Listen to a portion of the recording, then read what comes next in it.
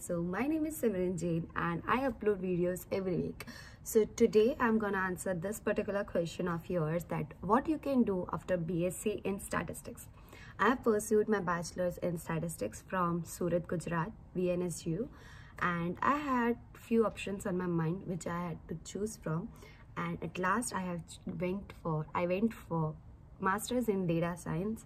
And I was confused between two fields and I thought to try the both, but at the end I chose masters in data science.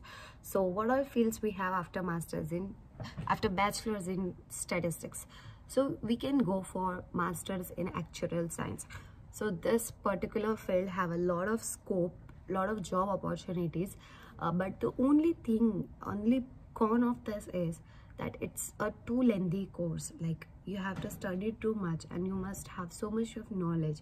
It's not that if you don't have knowledge you cannot go for it, but you have to study too much. And from the nation I come from India, we have 14 or 20 papers for actuarial science and we have to cross all those papers, and stuff were complicated back then. So I chose for masters in data science.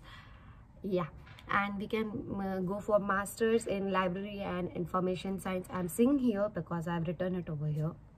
We have masters in quantitative economics, masters in data science, business analyst, masters in statistics itself, or masters in data analysis. Whatever you do, it's all up to you. If you love coding and if you also love analysis, then you can go for data science or data analyst. If you love big data, you can go for it, artificial intelligence. So all of these courses demands a person to have a bachelor's background from statistics or mathematics, and if you have a background of bachelor's in statistics, you can go for it. If you are from India, I strongly suggest you to give few exams, that is IIT JAM and ISI Kolkata exam, and there are few other data science colleges in India who have their own exams, and you can give that too. And believe me, if you crack that exam, they have a good placement and you will be able to do good in that colleges. I personally gave IIT JAM, but my EIR was 255 and I was unable to get the IIT. I got NIT, but I didn't got the IIT, and hence I didn't went for NIT. I chose to study abroad instead, because I don't want a drop in my studies. That's my personal belief.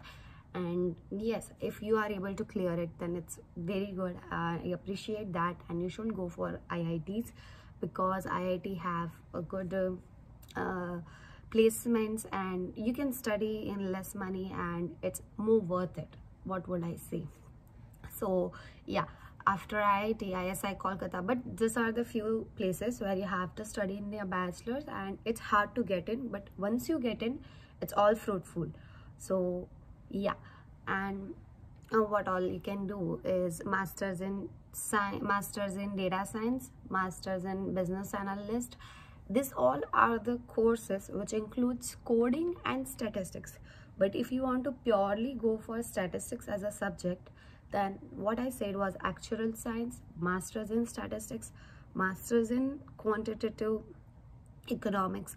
Those are the operation research. There are so many fields which is purely based on statistics, and in your masters you are only taught Excel or some other languages which is very easy to use, and you can get a good placement of your college, whichever college you select. So yeah, that's that. But if you ask me personally, where is the best opportunity, what should a person do after B.Sc in statistics? If you are corely interested in research work and all of finding chi-square and different techniques and all of that stuff, you should go for masters in statistics. But if you are more oriented towards job perspective, then I suggest you to go for masters in data science or business analyst or actuarial science, because those are the more developing fields and there is more job opportunities in this field. If I complete my masters in data science, obviously I'll have a more job opportunities than masters in just statistics, because companies want some coding languages, so we can, get that thing and go for this thing. So it's up to you what you choose. Do you want job oriented stuff, or do you want something more research based? So yeah, that's that. And yes, if you clear IIT JAM, and then you can get a 5 years PhD program from IIT Bombay, and that's great actually. I applied for that. But yeah, and yeah, after this I'll show you what was all of my fee structure when I came to TEESSIDE University. uh, when I applied for TEESSIDE University, my fees was £15,000 for 2 years. My course is Masters in Data Science with Advanced Practice. So 1 year Data Science and 1 year is Advanced Practice. So my total fees was £15,000, and I got the scholarship, Vice Chancellor Scholarship, which was of £5,000. So we are left with £10,000. But people generally do get the scholarship of £1,500 or £2,000. So yeah, you can expect that, and you can try for Vice Chancellor Scholarship. If you get that, then that's best. And if you are from other country except India, so you have other scholarship as well, like STEM scholarship or fee waiver, British fee waiver scholarship, in which you get complete fee waiver. But in India it's not the case. Vice Chancellor Scholarship is the highest one, I feel. And yeah, that's that.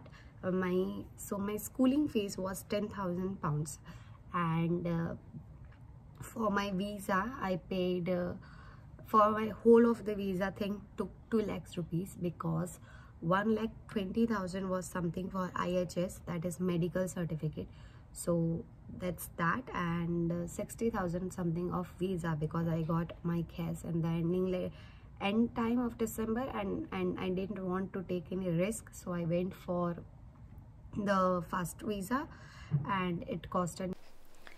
So after visa and fees, my total amount came to 12 lakh rupees, and my air flight tickets was of 90,000 rupees. That brought my total amount to 12,90,000. But generally air flight tickets are not that expensive, but I came during COVID, and flight tickets were expensive back then, so it costed me this much. Otherwise it's not that costly. And along with that, you can consider 50,000 over here and there for shopping, because it is not that you will buy clothes or something like that, but even if you buy your essential stuff, it will cost you around that, because you need to buy some good jacket.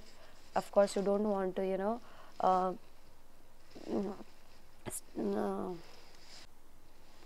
after a good jacket you can buy some essential stuff. It's up to you what cost you go for, but mine was 50,000 because I'm a girl and I need so many products in my life. Apart from that, I bought 50,000 rupees cash and X amount of money in my card. It totally depends on you, what you want to bring, what you don't want to bring. And so the total amount came to 15 lakh rupees. So yeah, my total cost of studying in TEESSIDE University all in all was up to 15 lakh rupees.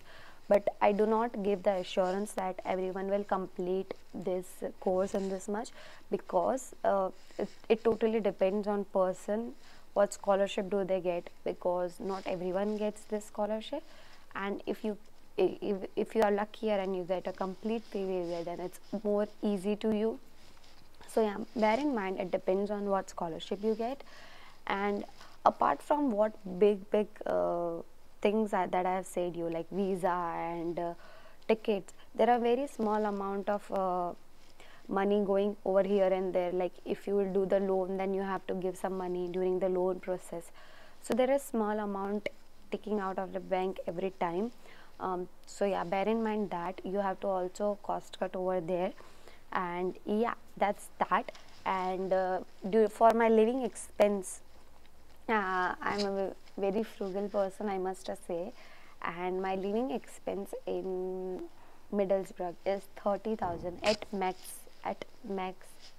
for a month, because so X amount is my rent. My rent is 16 to 17,000, and apart from that I spend for groceries and stuff like that.